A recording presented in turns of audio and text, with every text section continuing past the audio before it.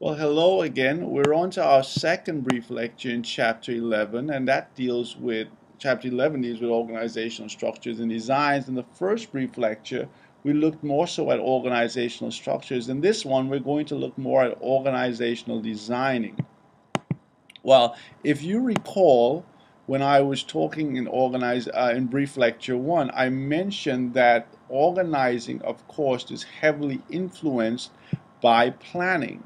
And plans, therefore, determine to some extent what our organizational structures should look like. So, how do we specifically relate that to our discussion here? How do we build that premise into what we're concerned about in terms of the types of organizational structures that we can create? Well, we use this term organizational design. We use organizational design to illustrate to us the need to connect specifically the type of organizational structure we decide upon or we utilize to the strategy or the plan that we would have created or we would have formulated in our planning stage. So organizational design explicitly ties the concept of strategy with the concept of structure. There is this famous line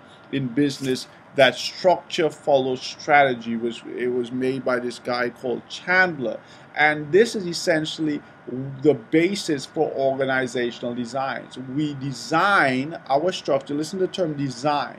We create, we build our structure after we have determined what our plan is going to be, what we want to achieve, and how we want to achieve it.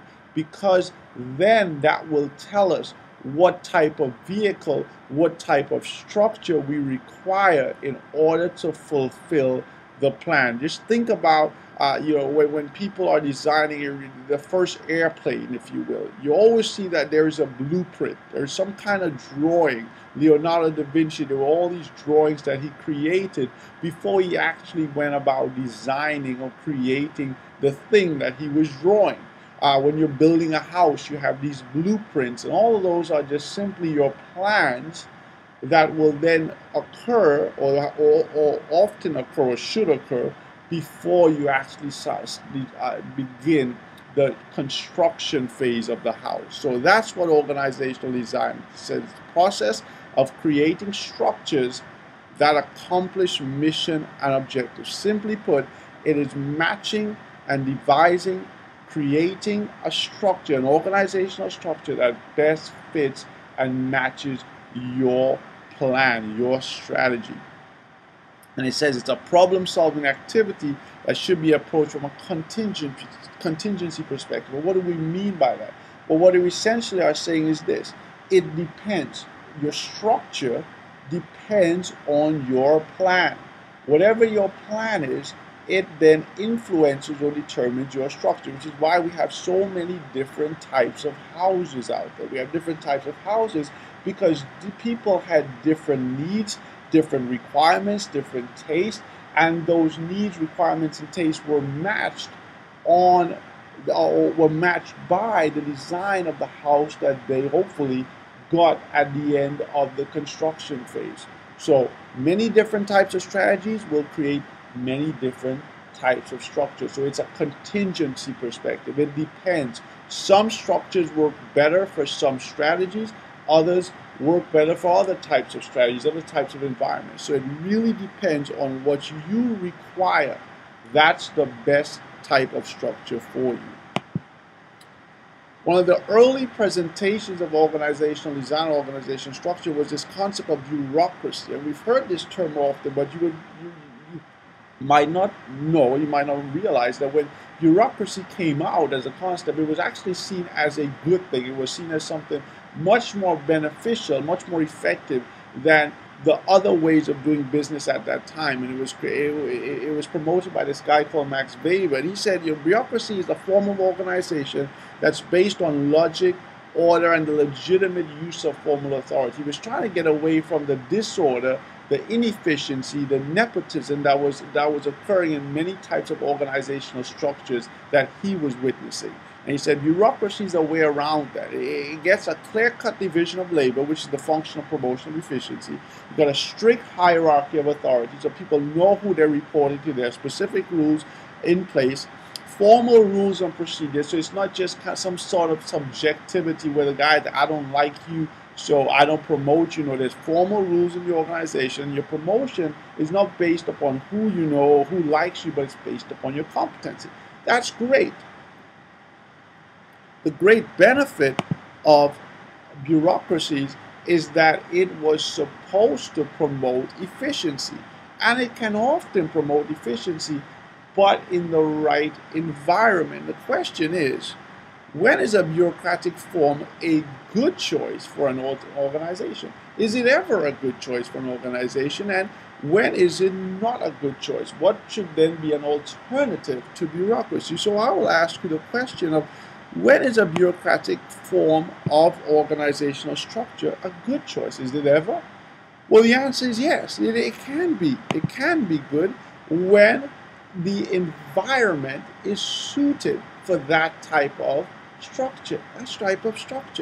The environment determines the most appropriate design. The environment determines it because the environment influences our strategy or plan. Remember, we look at our internal and our external, and it then decides for us what is the best design. If we are operating a strategy in a very stable environment that promotes or requires efficiency, then guess what? Bureaucracies work for us. There are many examples, not that many today, but there are examples that still exist today where bureaucracies are actually beneficial. Think about the military. The military operates in a relatively stable environment. Yes, there's wars and hostility, but for the most part, the military is operating in a very stable environment. It needs rules, it needs policies, and it's much more about being efficient than it is about being transitional or being highly adaptive. The military is about, that's why when you see people, they go to boot camp, they learn the rules, they learn the rigor, they go because the military is trying to be efficient. And in that type of environment, in a very stable environment, you want to use what's called a mechanistic design. And as you'll see very shortly, a mechanistic design is much like a bureaucracy. Very rigid to some extent. There's rules, there's a clear line of hierarchy. There is much more centralization, meaning the people at the top make the rules and it kind of flows down. It works well in stable environments because in a stable environment, you're really just trying to keep the status quo. You're trying to keep things chugging along as best as you can because you have the system, it works. All you've got to do is make sure it continues to work that way. It's kind of, think of it like a train. My son, I have toy trains for him. And when you're on the track and the track's all smooth and it's going, along a straight line, all you really have to do there is to make sure the thing stays on the track. There's nothing that you need to do beyond that, okay? You just follow the rules, follow the track, and everything will be okay. But what will happen if there is now an obstacle on the track? Well, you just can't keep going the same way that you've been going, because if you do, you will run right into the obstacle. And so when the environment is not very stable, when it's not very simple, when it's not all about just being efficient and inward looking, when there's much changes in the environment, you need something that is not so rigid. You need something that is much more flexible. And that's where you then employ your organic designs. And they work best in a rapidly changing and uncertain environment. Again, mechanistic, a great when it's stable, when people can follow rules, when you know what's going to happen and you have a good rule book out there that you can follow, people know exactly what they need to do, that's great. But when things change, you need to have a much more adapted organic design. I can actually give you an example of a problem that can occur with a mechanistic design. This is actually something that happened to me when I first came to when I started working in the United States. I had to apply for a specific type of visa, And then I had to apply for my green card. And when applying for my green card, I had to demonstrate to the authorities, to the immigration services, that my job, that I had acquired my job in a legal manner. Not, obviously like I've gone through the interview, but my job, it was required that it had been advertised, right, to people such that I was just one. So it wasn't just I was the only person who heard about the job. So that would have been kind of unfair. That everybody else had an opportunity to apply for it. Everybody that was qualified could apply for the job. Well, the law, as it stated, as it was written such that the advertisement for my job had to be published in an actual newspaper. Well, I'm sure you all realize that the majority of places now no longer do ads in newspapers. The way that messages and communication is transferred is mostly through electronic communication now, and so that's kind of how my job was advertised. It was advertised online and via email, and so here was this law that required the job to be posted and published in an actual newspaper. But the environment changed such that people no longer use newspapers. So what was happening is that the law, the system, the mechanistic system had not adapted to the environmental demands. And so there was a lot of inefficiency, a lot of problems that were occurring because of this mismatch between what the design, what the mechanistic design was created for, and what the environment required of it now. And that's really one of the major problems with the mechanistic design, why we don't see a lot of mechanistic designs anymore, because this concept or the reality of a very stable environment is very, very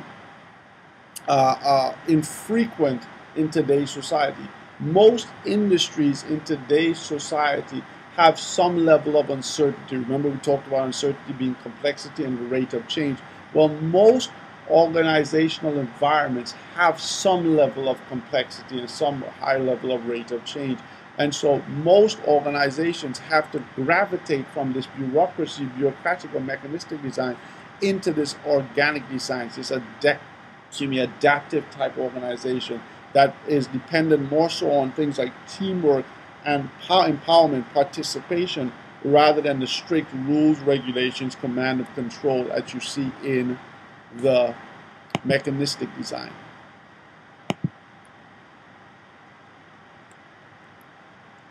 And so here's just a brief layout of the differences. The mechanistic design, predictable goals, so when you know exactly what you want to accomplish, and it's something that happens frequently. Mechanistic designs work often. Centralized authority, when there is a need to have people on the top make the rules and those below follow. Like in the military, you have mechanistic designs. There are many rules and procedures, many things that you have to follow, and that's good in a military type scenario, because you don't want people to necessarily have to rely on their own subjectivity when they're in certain situations that are life and death. You want them to know the rules, you want them to understand the procedures, because that's really the only way that you can have some level of control in that type of environment. Narrow spans of control, meaning that bosses, employees don't have many subordinates, you just have few subordinates, so the organization is more tall than it is flat. Specialized tasks, much division of labor. As we said, it's almost very, very similar to a functional type structure. Few teams and task force, and there's a formal and impersonal means of coordination. You do it more so through the formal networks. Organic designs, to the other extreme, if you will, adaptable goals, very decentralized. People below make the strategy and also employ their own decisions. There are few rules and procedures, and the reason for that is because rules and procedures aren't necessarily going to be very effective if the environment is often changed. You're going to have new rules and procedures all the time. So it's almost better to have few rules and have people guided by principles more so. Wide spans of control, so whereas in the mechanistic it was tall, organic and more flat. Shared tasks, many teams, much interaction and networks, and a lot of informality and coordination. Much more social network than there is in mechanistic design. But it is very easy to confuse this argument or these points into the suggestion that organic designs are better than mechanistic designs. It's very important that you remember that strategy influences structure. And therefore, if your strategy is one that requires a bureaucracy, i.e. the US military, then a mechanistic design works best for you. If your strategy is one that promotes more innovation, i.e. Apple, then an organic design works best for you. It all depends on your strategy, which is again influenced by your environment. And this is just simply a look at these points on a chart here. But what's nice about this is that you realize that there's really no organization here that's just truly organic to the extreme, and any that's mechanistic. What you find is that many organizations lie somewhere on this continuum. So they might be more mechanistic than organic, or they might be more organic than mechanistic. But this is a continuum. So you tend to have firms gravitating more towards this or to this, but not necessarily lying in any one of these extremes. Okay? The last thing we want to look at, though, is the contemporary organizing trends. And while I said to you, yes, it does not say organic, or we should not determine that organic is always better than mechanistic. The reality is, based upon our current contemporary situation in most organizational industries, the fact is there are few industries that are very stable, that require that level of efficiency, or require that level of rigidity that mechanistic designs bring.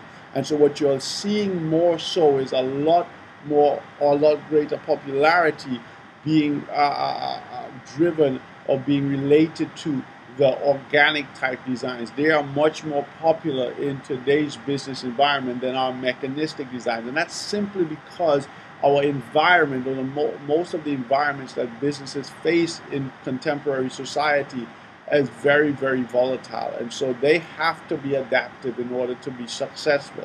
So what you see now in contemporary trends, it's the fewer levels of management, shorter chains of command, less unity of command, meaning that there's this the whole idea of this one boss to one person kind of idea.